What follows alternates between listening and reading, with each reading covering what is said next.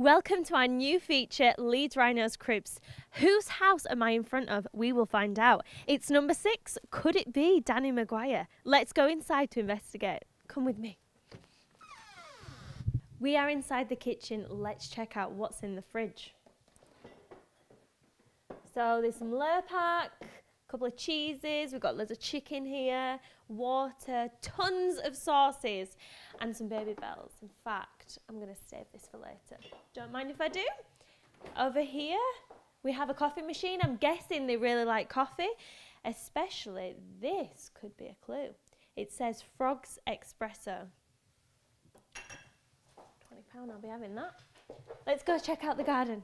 This person looks like they've got a really nice garden. I think this is AstroTurf.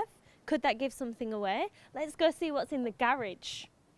This person clearly likes boxing, hence there's loads of boxing pads around here, and also from looking in his fridge we know that he likes to keep himself fit and there's loads and loads of protein. Let's see what else we got in here. There's a shot here from 2008. This person clearly likes heritage, especially at Leeds Rhinos. Is that a clue? Over here we have some boxing gloves. There's one here from Josh Warrington. Can't quite get, we'll leave that one. Over here, should we go try out the pad? I think we'll leave it to him. Wow, what a gorgeous living room. And I've noticed as well that on here there's lots of pictures of his teammates and lots of Leeds Rhinos heritage. Also on here there's a bit of unusual artwork going on, which I can also see on the other side of the room, which is a Nelson Mandela artwork. Let's go check out the sofa. Is it as good as it looks? It's a very comfy sofa, and wow, look how big this TV is. Clearly this person likes to chill out on the sofa and watch some good films. So we've just been in the lounge. Let's go check out what's upstairs. So he seems to have left his kit bag out. Should see what's inside. I think we'll leave that to laundry. Let's come in the bedroom. Wow, this person clearly has good interior design skills. Let's check out the bed. This is a really good bed. Let's investigate anything more that we can find. Nice smells. We won't go in that one. Oh! Is this a clue? Frog pajamas?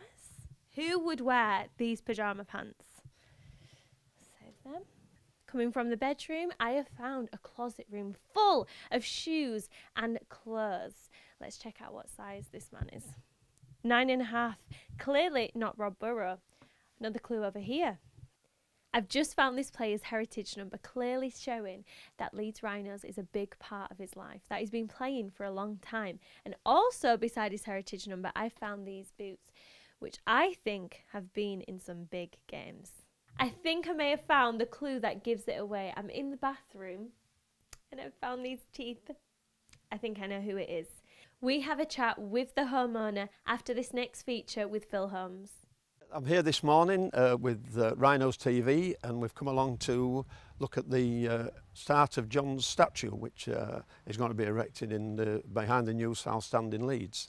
John played 625 games for Leeds, played in 19 finals, scored over 1,500 points at his time at Leeds, and that's why the club and the Heritage Committee as such have wanted John immortalising at the ground.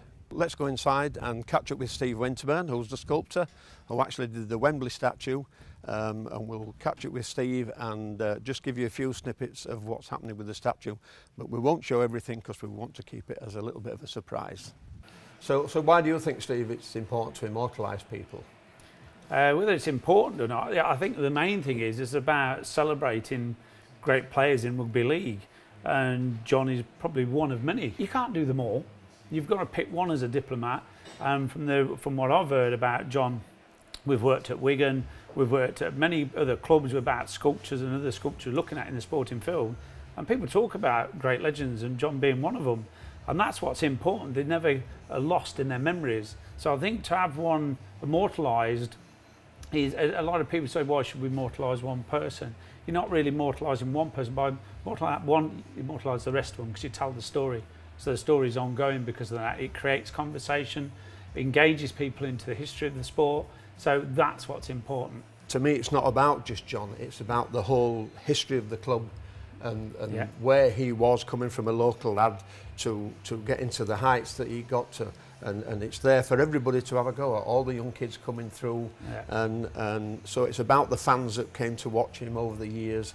So it's not just around his statue, it's around the whole culture of the club and the heritage of the club for me, and that's as important as anything. Well, I remember when you first came, both you and your brother were a bit uncomfortable getting John done anyway, because you'd said yourself, you've had such great people there, but it's through the club, voting for him, because I remember you and your brother saying, well, we're not quite sure about doing this, and that is that sort of, should it be our brother, should it, and you totally understand that if you're a working class lad, that's what it's about. So I think it's overwhelming with the people you've got and the people interest that have shown massive interest in it.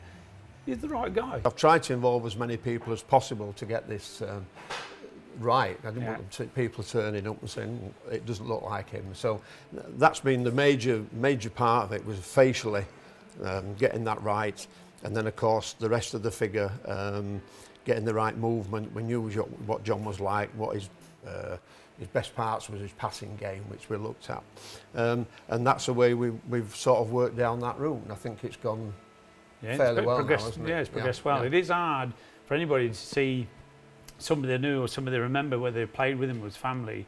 When you produce a head that is only about 1.5 inches big in the eye, getting the perspective around it is always difficult, which is the thing we've struggled with most of the way. Right. But once we start the big one, it becomes much easier. It is a learning curve for all of us, even as the artists. Yeah, we're just the tools to do the job. We need that influence from the club, the family, as we have had. Yeah. And we must have changed the position of it about 5 or 6 times or more. That's over the period of time. We've pulled it around, we've pulled his head around, we've changed everything about it. How much has that ball been moved by everybody? Well, by me especially. Yeah. So it's become a passion. It has been from you guys, the club. So the years haven't been wasted. It has been that fine tuning and making anything that's worth doing take time and put it right. What a great interview with Phil. As you can see, I am joined by the owner of the house, Brett Delaney, and I've actually found your teeth. Cheers, Phil. I've been missing them for about a week.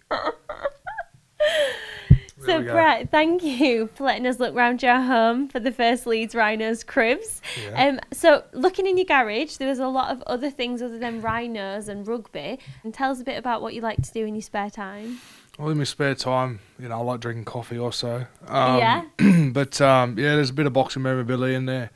I got a signed glove off Josh Warrington, and he's a Leeds lad doing well. So yeah, other than that, there's a few little boxing things in there, and got some mats down there. So I try and keep fit in the off season, and do a little bit of boxing in there. So yeah, and gets me away from the missus.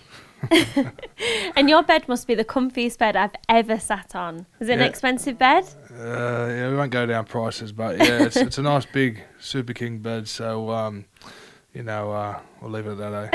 It's a good bed.